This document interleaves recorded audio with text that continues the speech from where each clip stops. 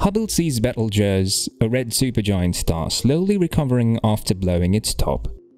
Has Betelgeuse already exploded? If you recall Betelgeuse's great dimming that occurred in late 2019 and early 2020, you'll be aware that the status of the well-known red supergiant star has recently been a hot topic in astronomy. The unexpected dimming of this object was most likely brought on by blowing its top in 2019, during which it lost a significant portion of its surface, according to new data from NASA's Hubble Space Telescope. There has never before been a surface mass ejection (SME) from Betelgeuse, as it is known to scientists. Hi guys, welcome back to Beyond Unknown. Today we'll be taking a look at how this red supergiant recovered after a horrifying explosion. Make sure to stick till the end of this video, as we have a lot to cover. Also, don't forget to subscribe to our channel and like today's video, it helps us a long way. And let's get started.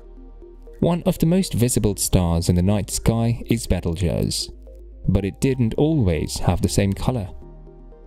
Betelgeuse was discovered by an interdisciplinary team headed by an astrophysicist from Jena to have had an orange-yellow hue to viewers on Earth about 2,000 years ago.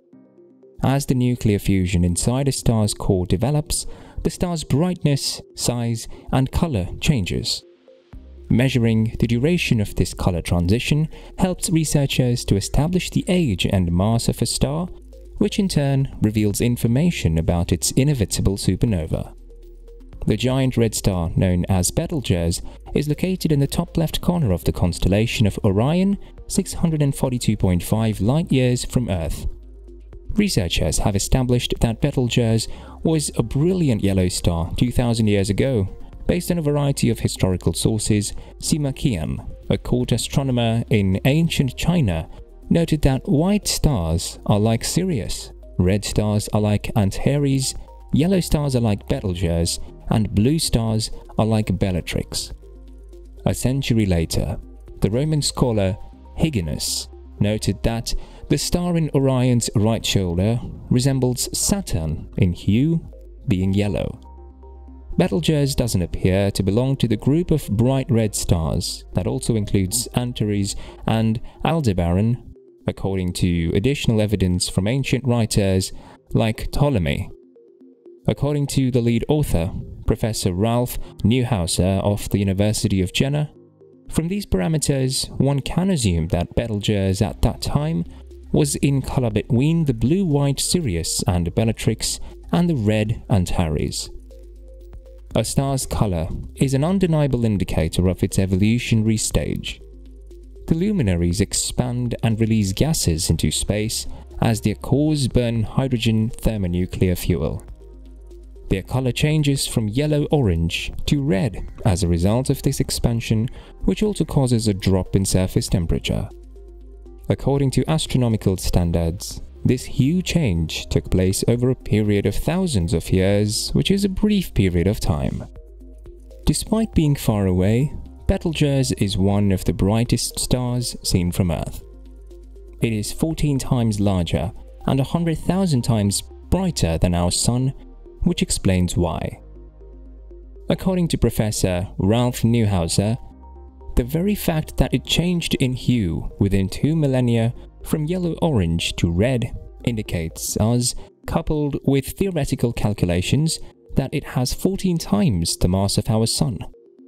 Such brilliance has a cost.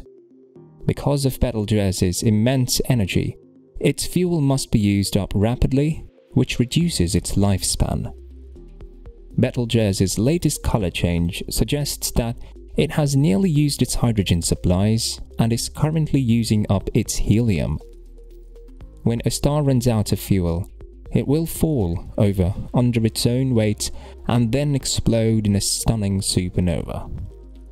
Though it won't happen for another million years or more, the end is inevitable. Ralph Neuhauser explains that the star, which is 14 million years old and in the latter stages of growth, will eventually explode, as a supernova is roughly 1.5 million years.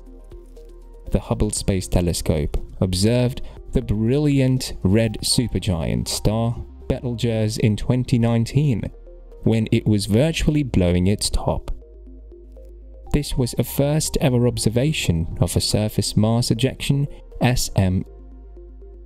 Our Sun occasionally ejects pieces of its fragile outer atmosphere, the corona, in a phenomenon known as a coronal mass ejection CME. However, compared to a typical CME, the Betelgeuse SME discharged 400 billion times more mass. Betelgeuse's interior is currently experiencing a form of bouncing, according to Andrea Dupree of the Center of Astrophysics, Harvard and Smithsonian in Cambridge, Massachusetts. The massive star is still rebuilding its health following this catastrophic occurrence. The interior of Betelgeuse is currently bouncing, according to Dupree. Betelgeuse continues to do some quite weird things, he continued. In a statement, Dupree stated that Betelgeuse continues doing some very weird things. The atmosphere is kind of bouncing. These new findings shed light on how red stars lose mass, they age, and eventually explode as supernovae when their nuclear fusion furnaces run out of fuel. The amount of mass loss has a significant influence on their fate. Dupree emphasizes how crucial the Hubble data were in aiding in the solving of the puzzle.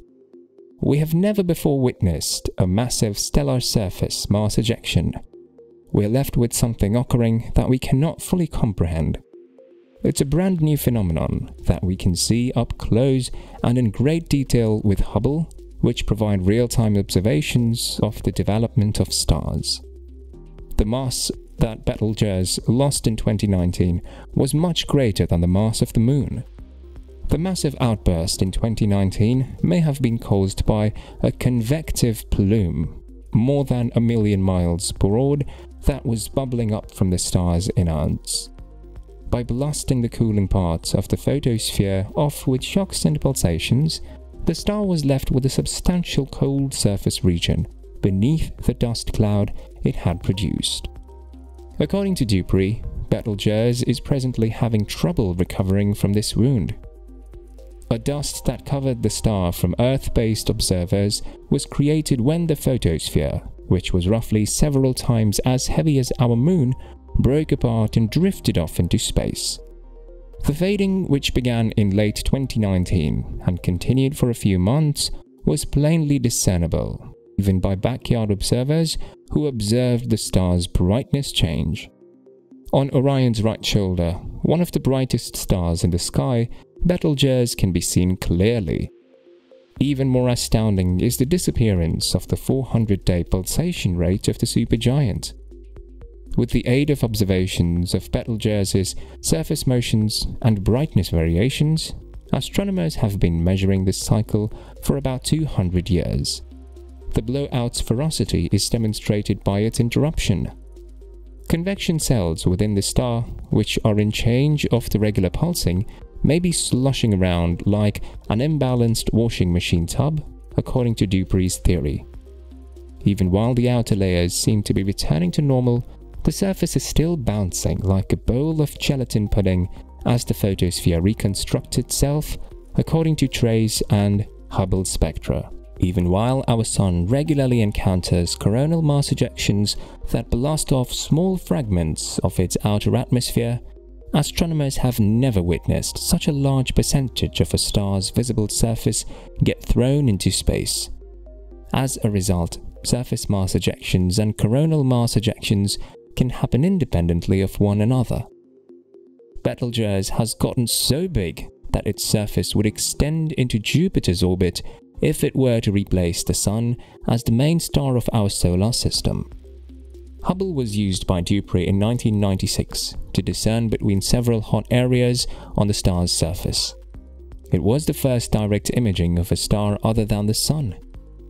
As the ejected material continues to move away from the star in infrared light, NASA's Webb Space Telescope might be able to see it.